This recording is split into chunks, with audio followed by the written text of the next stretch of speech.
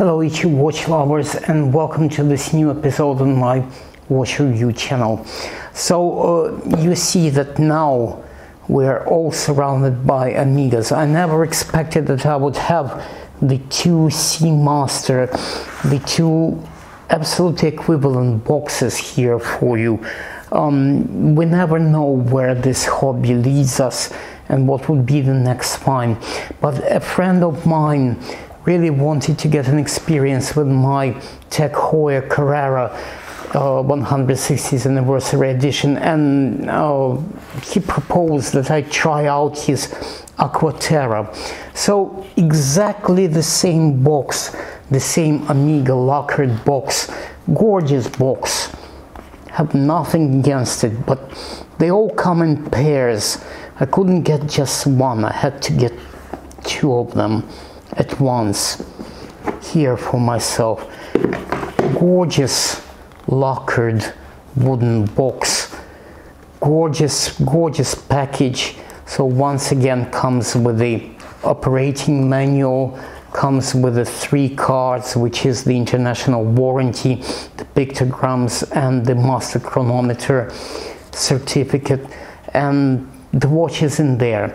But I have to start with telling you that my first experience with the Aqua Terra World Time was in my local AD when I tried the watch, and here you see the photographs of the watch on the bracelet. So 43mm watch with very fine dial.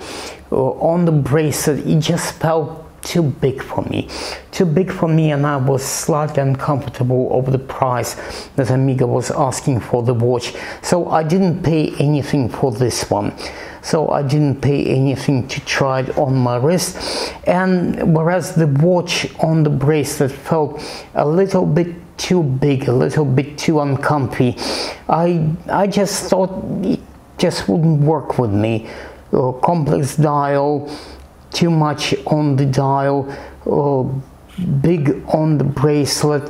So I had an opportunity to try the watch now on the rubber strap, and you know what, I didn't expect it to feel so good on the rubber strap.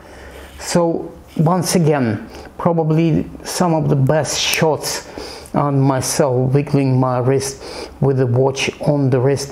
This is actually very comfortable. I'll try to explain to you why it is a GMT watch. You obviously know that the world timer would have 24 time zones around the world, and the major cities, the names of the major cities are all here on the dial of the watch. It is busy, but I think it is very well designed and very well proportioned and feels very good on my wrist. I am surprised that a watch that big, so 43mm, I would be scared and would be running away from such big watches, but it actually looks pretty good on my 18cm circumference wrist, and it really passed the test. It passed the staying on the wrist, being on the wrist, spending a couple of days with the watch. It was a total pleasure, I have to say.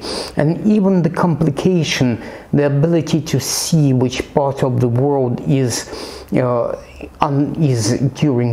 in daytime and which part of the world is at night, it's a very interesting complication, which I actually quite enjoyed myself, So why is this watch said to be a GMT? Because it doesn't have the second hour hand, it doesn't have a 24-hour hand, so it is in the way. So I will unscrew the crown first. So this watch has 150 meters water resistance, which is quite a lot for this watch. So in the first position, you can see that the hour hand starts jumping backwards 1 hour, and in the time updating position. So now everything starts moving around. So now you can see that the 24-hour time zone, the 24-hour disk is also rotating. So now is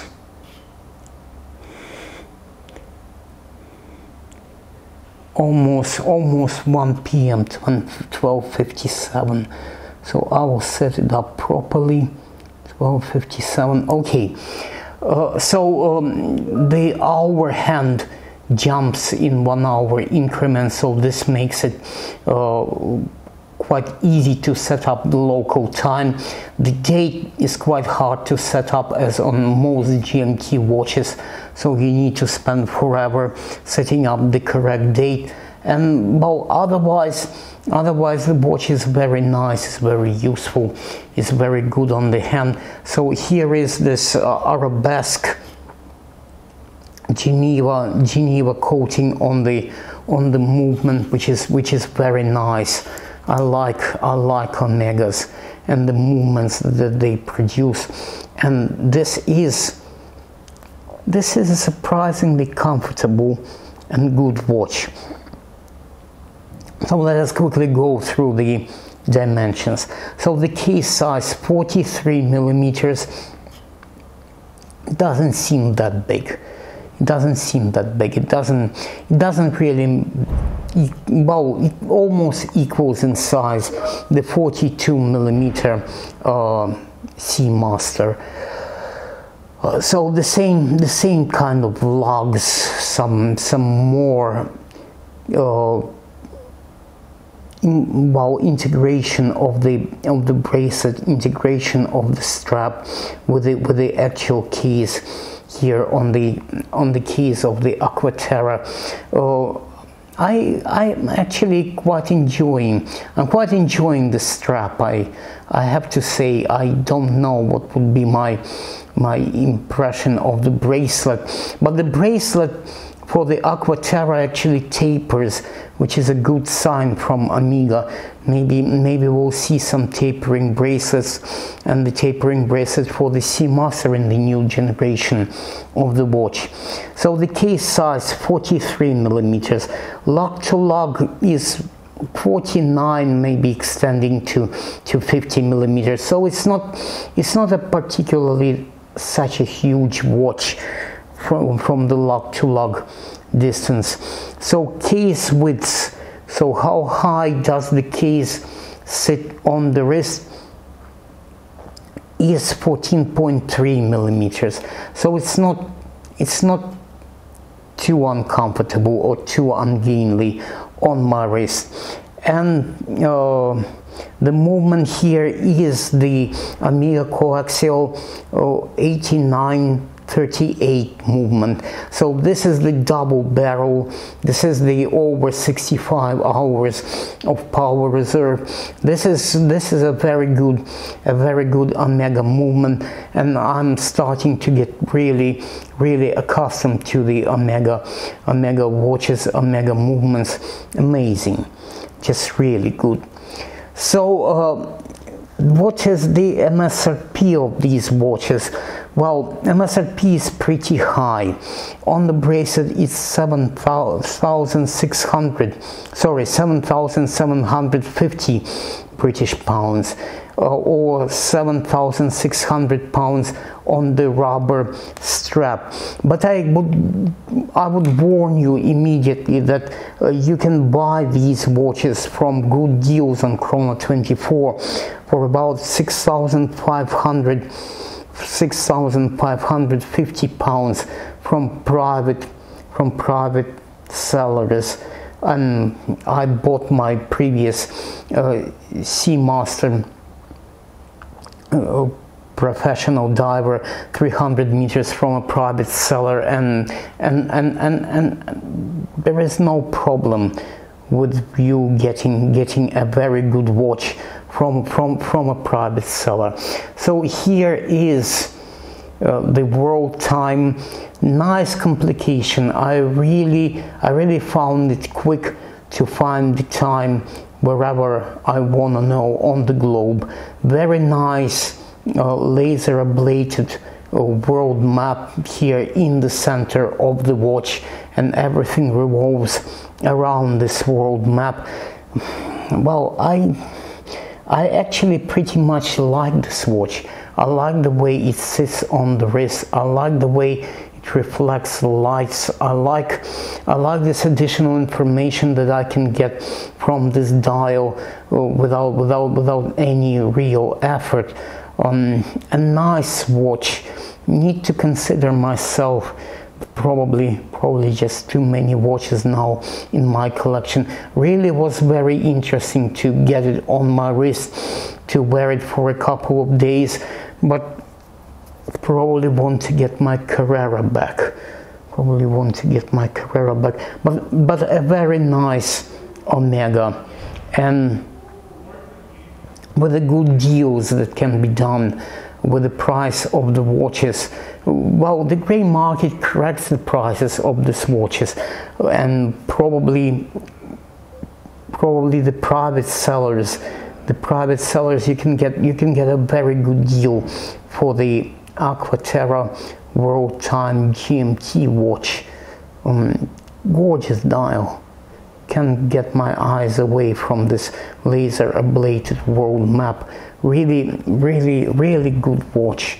Really left a very good impression on me. And yeah, it's always the price, and do we want that additional information? Do we want to pay for the world timer this money on top of the cost of the watch?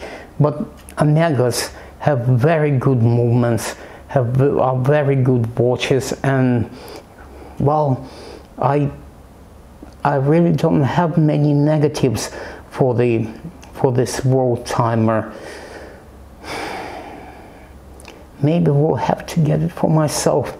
Okay guys, thank you for watching.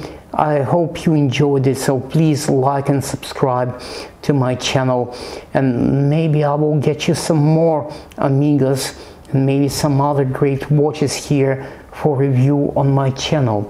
Thanks for watching. Bye.